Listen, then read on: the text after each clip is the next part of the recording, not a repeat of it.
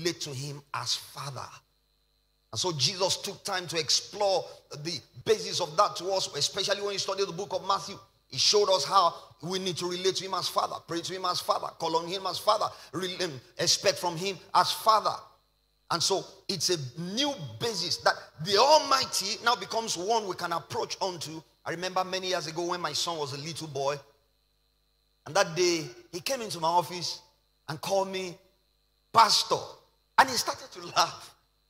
He must have been maybe about 3-4 years old. He stood at the door of my office, called Pastor, and started to laugh. Why? Because he felt that's what everybody calls me, but it was not really something he was used to. His relationship with me was not on that basis. He saw me as daddy. So he just wanted to touch this thing every other person calls me, and then he called me Pastor and started to laugh. And so what I'm bringing to attention to there is that, yes, the world recognizes, some cannot even imagine that Almighty God becomes one we can call Father. Regard themselves as slaves. He is boss, he is master. He is boss, he is master, he is creator, he is almighty. But we have the added privilege of being able to relate to him as Father. Somebody say, my heavenly Father. I'd like you to say it with conviction and confidence. Say, my heavenly Father. All right, so we need to recognize that he gave us a whole new way of living. Relationship with God as Father. Responsible to this God as Father. And also being able to represent our Heavenly Father. But beyond that, I'd like us to understand, in this season of Christmas, we need to have some reflections as we get about to rejoice and to celebrate and to visit and go to some special places for lunch and go to some special places. One of my sisters-in-law asked yesterday that when I go to this particular city, how are we going to be able to go to the cinema? Where can we locate a cinema in this section of the city? I said, oh, that's no big deal. This is what you can do. This is what I will talk with my brother, your husband, and then he'll be able to use the Google Maps so that you can find your way there. So a lot of things are lined up for today, but then we need to be able to ask ourselves the question, what is the essence of Christmas to me? The essence of Christmas is that the Savior was born. He came eventually to save our souls from sin, from damnation. He came that through his life, we can see that sin does not necessarily have to have dominion over us, does not need to control us anymore. He came to show us that we can have dominion over sin, we can have dominion over disease, dominion over sickness. We can reign in life by one. But then we also need to recognize that he needs to be the center of our lives. What is Christmas without Christ? What is the essence of eating the fatted turkey, the fatted calf? And then the reason for the season is lost on many of us. And a day like this, many people just feel they should stay back at home and watch television. Many people just feel, let me sleep longer, let me stay longer. But you see, whether you sleep longer, you go to church, or you don't go to church, there must be a pivotal moment in our hearts when we reflect this season that even the government chooses in every nation to declare a public holiday, to give time to people to stay away from work, stay away from business, and shut down businesses and shut down. When you go to London in a day like this, the entire rail system, the train system in England is shut down. If you're going to move anywhere, you have to get your own vehicle to move anywhere. So some churches even shut down because there are no means by which people will be able to find their way through the public transport system to church. And so what are we saying here? We need to reflect on our lives, the essence of this season. And amongst other things, I'd like to say here that there should be a reflection on our lifestyles. If divinity was wrapped up in humanity, not for God, not for himself, but for you and for me, if God, the Son of God, could become the son of a man, not for himself, not for God, but for you and for me, when he was rounding up this phase of his ministry, he said, Father, now restore me. John chapter 17. He said, now restore me to the glory I've always had with you. The work you have given me to do, I have finished it.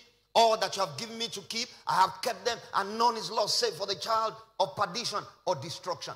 And so if the Son of God was willing to become Son of Man, if divinity will be wrapped up in humanity, it is important that we reflect, what has that brought into my life? That we reflect on our lifestyle? Is it Christ-centered? That we reflect on our pursuits? Is it Christ-glorifying? That we reflect on our values. And values as a married man, values as a business person, values as a married woman, as a mother, as a parent, as a great grandparent. For God to be wrapped up in this sinful flesh, what has it produced in my life? What changes about my values? Is it still business? Same way? Is it still business as usual? Is it still marriage as usual? Is it still worldview as usual? And so in moments like this, we need to reflect on our values. What's the value about your life? Are there values that are shaped by the finished works of Christ? Are there values that for which Jesus can see of the travail of his soul over your life and be satisfied? We need to reflect here on the impact of Christ in our lives. If he could leave his exalted place and take up our lowly forms, can we say, can you say, can I say that Christ has truly made an impact in my life? Also, I'd like to bring to attention here, we need to reflect on the impact our lives are making for Christ. I'm a businessman, someone says. My own is business. I'm not a church person. I'm not a preacher. I'm not a pastor. But then we are saying the Son of God, divinity, was wrapped up in humanity for two cardinal things. In the process of his life, to model for us a new way of living. In the terminal point of his life, to give us power over sin and the manufacturer of sin, the devil. And now we are saying, if he did all of that for us, what are we doing for him? What impact are we making for Jesus? What impact is Christ in you producing in your marriage? What impact is Christ in you producing with your values to life in business, your ethics in your business? What values is Christ and the life he lived and the price he paid? It was enough price to leave the form of God and take the form of a man. And then the ultimate price was to die for our sins on Calvary's cross. For the life he lived, for the sacrifices he made. What impact is our lives making for him? In our neighborhood, what impact is your life making for Jesus? Amongst your family members, what impact is your life making for Jesus? In the internal thoughts and cravings of your life, listen to me, we all have strange thoughts. We all have seductive thoughts. We all have challenging thoughts. We all have wicked thoughts. The thoughts don't make us. The action on the thoughts shape us. The thoughts to commit adultery, the thoughts to cheat, the thoughts to lie, the thoughts to desire evil for someone else comes to every one of us. But that's not what really makes us. What makes us are the actions based on those thoughts. He said, all things are lawful unto me, all things are not expedient. I was told sometimes ago, a woman caught the husband making some funny moves. He said, what's the meaning of this? Am I not enough for you? How can you be going around strange women carrying? He said, you mean a whole man like me? I'll be dedicated for the rest of my life only to you. What kind of demand? What kind of expectation? Are you actually serious? You are angry that I carried another woman the other day, and not the other time I carried another lady, the other time I carried a lady on the road, carried her to. Are you serious? You are angry?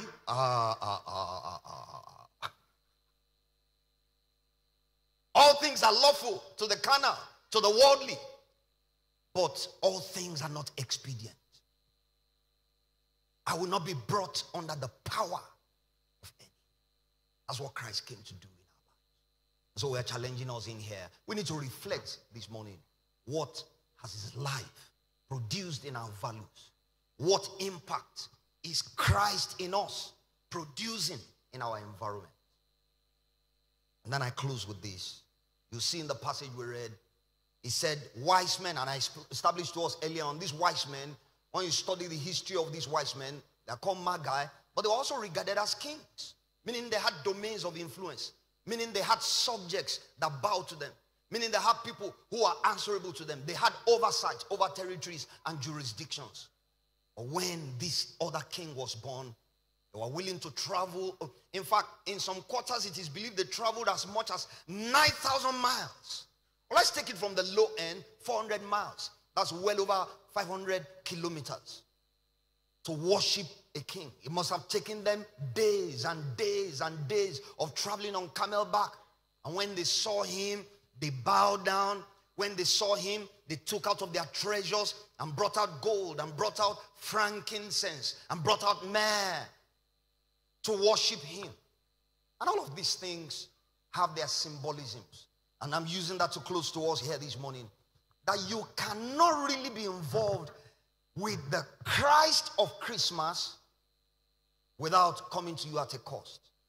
The worship of the King will come to you at a cost. This will come at a cost to your lifestyle. Yes, you are a king. People regard you, they esteem you, they see you on the road, they bow before. I remember my wife, April, after her birthday celebration, was sponsored and taken to a 5-star treatment in Lagos. And there was this very prestigious hotel where we stayed for several days. And then we saw this man. And as people entered the dining hall where we were, like the restaurant in the hotel, at a distance, the moment they sighted him, they were kneeling down before. I said, what kind of nonsense is this? Because I knew him as a man, or quote and unquote man of God. I said, why do you have to do this in public space? So if they could do that to him in public space, in a public restaurant, in a prestigious hotel, I cannot even imagine what they would do for him in the privacy of his house, of his mansion, in his dwelling. And so you see these kings traveled all the way. They changed their lifestyles because they were willing to worship the king. And then what change has come to your lifestyle since you started to worship the king? And not just a change to lifestyle, not just worship at the cost of their lifestyles they brought out.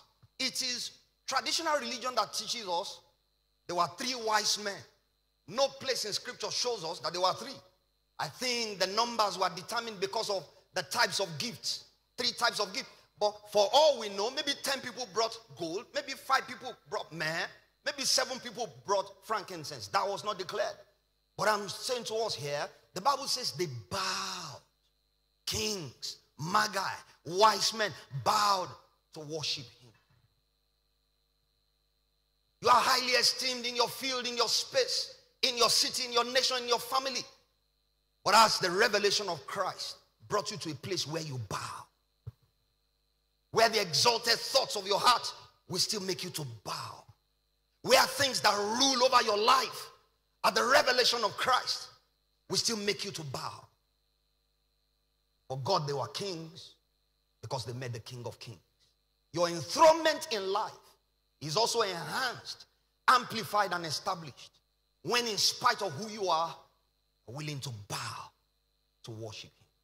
And they didn't stop there. The Bible says they brought out of their treasures, not remnant, not his offering time.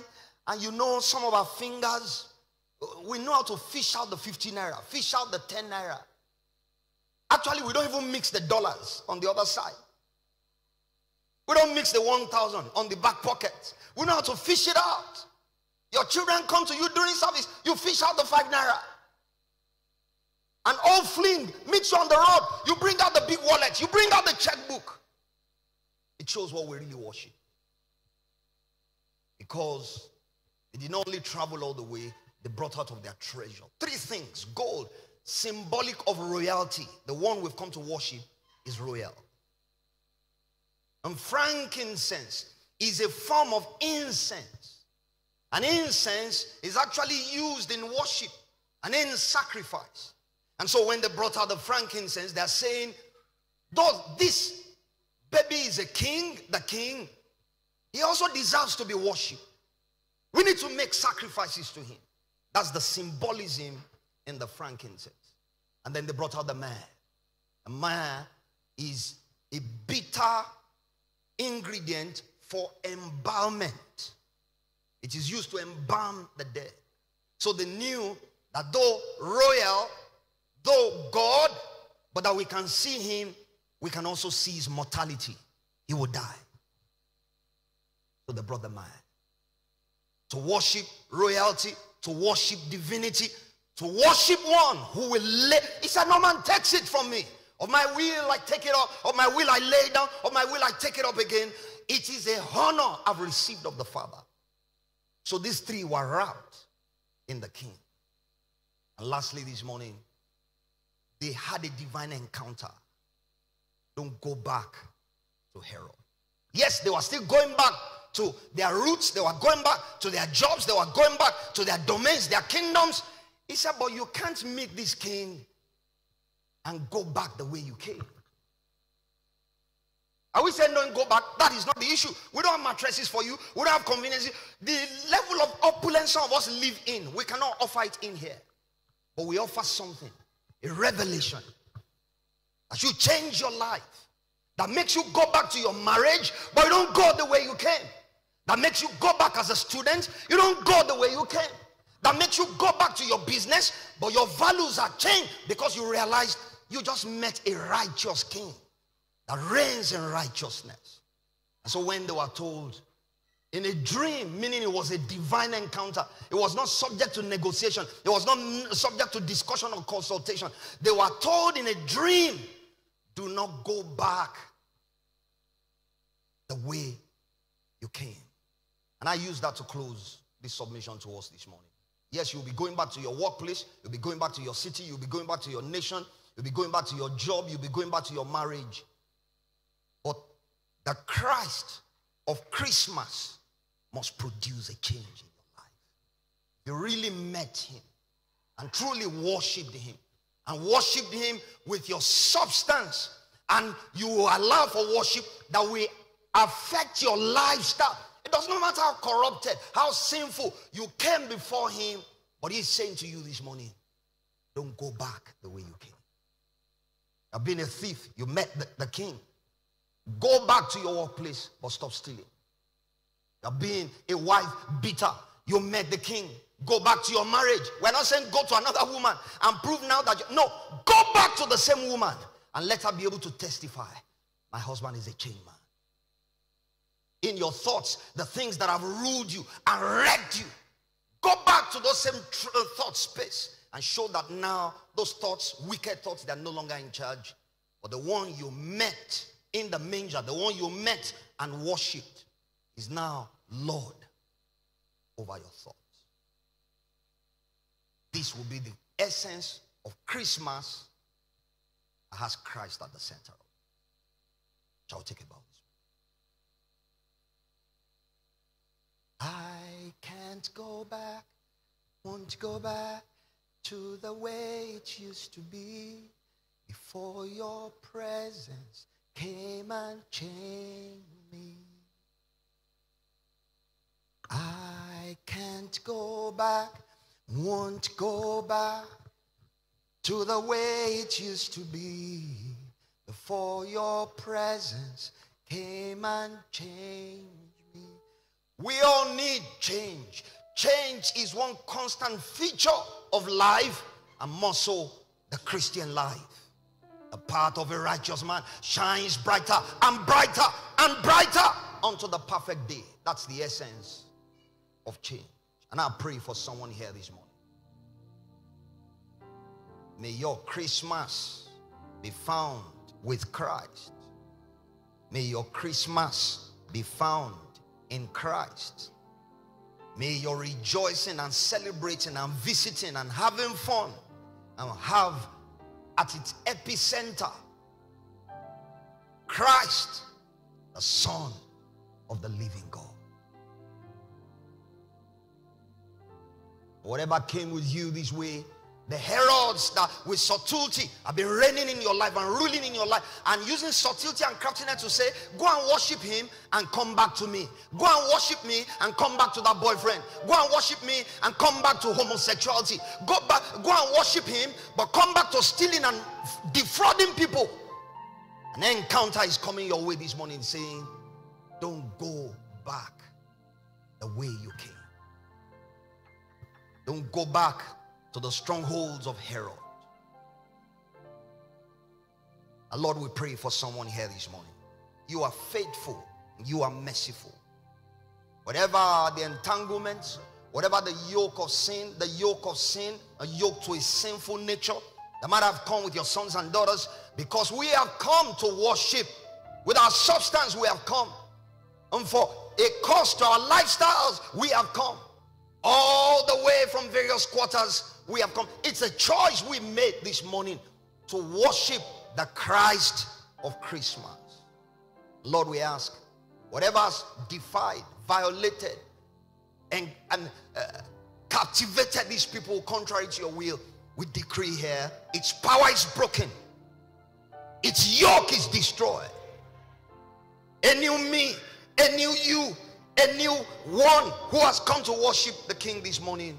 We go back to our old spaces of influence, or we go back changed.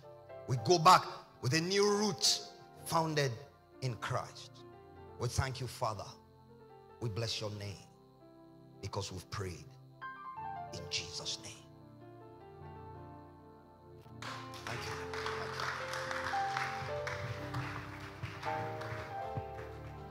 Hallelujah. Amen. Glory to God. It's my prayer that we will spend Christmas with Jesus, not just on a Christmas day like this, but it will be a lifestyle for us in Jesus' name. We want to worship our Lord with our offering, just like the wise men worship Jesus when they met him. They gave, they brought out gifts. So this morning we want to honor the Lord with our offerings and tithe. If you want to give your tithe, tithe is 1/10 of your income. We believe in tithe here. So put your offerings together. If you're in here, and if you're online, you want to give through the account detail on the screen, let's go ahead as we give to the Lord. In honor, let's pray. Father, we thank you for the privilege to give to you once again in honor and in obedience. We ask, Lord, that you receive this offering in the name of Jesus. Cause your blessing to come upon our lives. May our lives never remain the same again. We thank you, Father, for in Jesus' mighty name we have prayed. Amen. You can go ahead and give your offering as we listen to the following announcement. The duty pastor for the week still remains Pastor Matthews Wankwere, so let's kindly reach out to him with any information we want to bring to the attention of the church. Remember, we are receiving testimonies for the Watch 9 service. We want to encourage people in the house to learn how to give testimonies, to testify of the goodness of God in their life, within their space. Don't be shy. Jesus said, if you are ashamed of me before my Father, I will also what? Be ashamed of you. So if God has done something for you, testify so that you can encourage someone who is also believing God for something. So if you want to give a testimony during the Watch 9 service, kindly reach out to any of the pastors so that your name will be put down. Don't wait until Friday night, then you start running after us. No, please. Because we put the programs together. So kindly do that today, if possible. Prevailers Place holds every Saturday, but because of the 31st night, we're not going to have Prevailers Place this coming Saturday being first. So we'll have Prevailers Place 2 Saturdays from now. But we'll meet every Saturdays from 6:30 a.m. in the morning till 7:30 in the morning via the Zoom platform. The meeting ID is 30, 50, 60, 70, 80, and the passcode is prayer, all small characters. Watch 9 service comes up on Friday, the 31st of December 2021. So we're meeting here by 9 p.m. till 12:30 a.m. thereabout. Let's invite our friends, our family members as we come and cross over together corporately into the new year 2021. Hallelujah. God has a word for us. Tell your neighbor, God has a word for us. So let's come prepared. And remember, we're providing the vehicle, a bus that will carry people to strategic places after the Watch 9 service. So don't get scared because of maybe you cannot find transport out of this place when you come. We'll provide a bus to help carry people to strategic location where they can get transportation to their homes after the Watch Night service. Mountaintop comes up on January 3rd. From 3rd to 14th of January, our Mountaintop experience fasting and prayer. So from the 3rd of January till 14th, we'll be praying and fasting. We'll meet, we'll give more details. I will be meeting. I think it may likely be physical and online. So we'll give more details as we get towards that. Let's also remember throughout the Sundays in the month of January are impartation Sundays. So let's invite someone. Let's come prepare. Let's come expecting. And God will bless us in Jesus' name. Amen. Remember tomorrow's service. Tomorrow's service. I'm almost thinking today is Sunday. Tomorrow's service is boxing service. The service is 1 hour, 30 minutes, 90 minutes. The time is 9 a.m. Let's come inviting someone. And God will bless us in Jesus' name. Lastly, want to specially recognize people who are worshiping with us on the Christmas service like this. If today happened to be the very first time they're worshiping with us, can you just wave to the Lord? Anybody amongst us? Anybody? Oh, God bless you. God bless you. Can we give him a Jesus welcome? Stand. Can you stand? Can you stand up? God bless you. Do your thing. Making his presence known and fair, building a people of prayer. You are welcome to the house of his presence, where peace and joy abound. You are welcome to the house of his presence, building a people of praise. Building a people of praise. Building a people of praise. Hallelujah. Thank you. May I have your seat. God bless you. This is Internationals of His Presence. Our mandate is to make God's presence known and felt all over the earth using every godly means. We are glad that you're here in our midst today. We believe God has sent you here. God has a word and a purpose why he sent you. Our meetings, we meet every Wednesdays from 6 in the evening till 7:15 thereabout for discovery service. And on Saturday morning, like I announced, we pray every Saturday morning from 6:30 in the morning till 7:30 via the Zoom platform. But for this coming Saturday, we will not meet because it's the first and we're having 31st Watch Night service. But then we'll meet on Sunday morning for Kingdom Life service from 9 in the morning till 11:30 thereabout. We believe that God has sent you here. If you don't have any place you're worshiping currently, we'll be glad to have you. After the service, don't be in a hurry to go. The reinforcement team will meet with you briefly to know more about it. God bless you for coming. And finally, the in-reach, the church is still giving out some food items. So in case you need some food item, you can reach out to the WeCare team, and when they respond behind the children church, just go and something will be given to you. God bless you. Let's welcome our pastor for the benediction.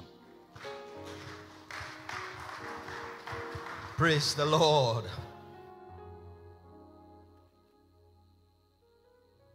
Like it has been announced, we have some food stuff to share with people. If you have a challenge in that regard, nothing to provide for yourself or your family members. We don't mean what you collect from here and go and give your neighbors. We mean what you need for yourself, so that, the essence of this season, the gift of God is not just money or gold or clothes that we give to ourselves. The ultimate gift of God is that he wrapped up his son in the form of humanity and offered him as an eternal gift of salvation to every single one of us. But here we identify with the people who may be challenged economically, socially. You don't have something to cook for the season. You don't have something to eat during the season. Please feel free to meet with our WeCare team, and they have some things to share with you that you can cook and use to enjoy the festive season with your family members. Praise the Lord. I've made up my mind. Me, I want to enjoy today. I don't want anybody to disturb me. I don't know about you. Me, I made up. Me, I want to enjoy. Shall we rise our feet this morning? Ask someone close to you. Any plan to enjoy today? Or now only pastor?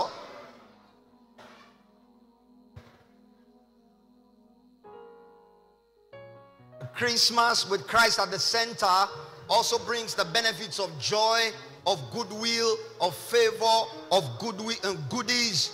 And so I believe it's also a day to celebrate the goodness of God, enjoy the goodness of God, share of the goodness of God with your loved ones, visit, relax, rest, eat well.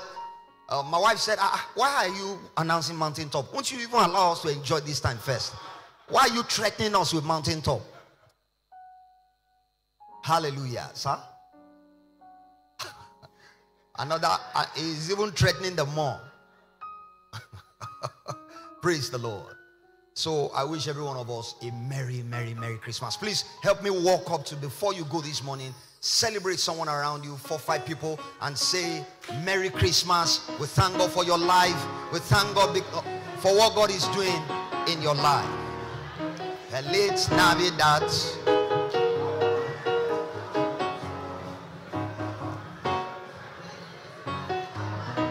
Hey, Feliz Navidad. Hey, David. Feliz Navidad, prospero año felicidad. Feliz Navidad, Feliz Navidad, Feliz Navidad, prospero año felicidad. I wanna wish you a Merry Christmas. Nengi. I wanna wish you a Merry Christmas. I wanna wish you a Merry Christmas from the bottom of my heart. I wanna wish you a Merry Christmas. I wanna wish you a Merry Christmas. I wanna wish you a Merry Christmas from the bottom of my heart. Feliz Navidad. Feliz Navidad, Feliz Navidad, prospero año felicidad. Feliz Navidad, Feliz Navidad, Feliz Navidad, prospero año felicidad. I wanna wish you a Merry Christmas. I wanna wish you a Merry Christmas. I wanna wish you a Merry Christmas from the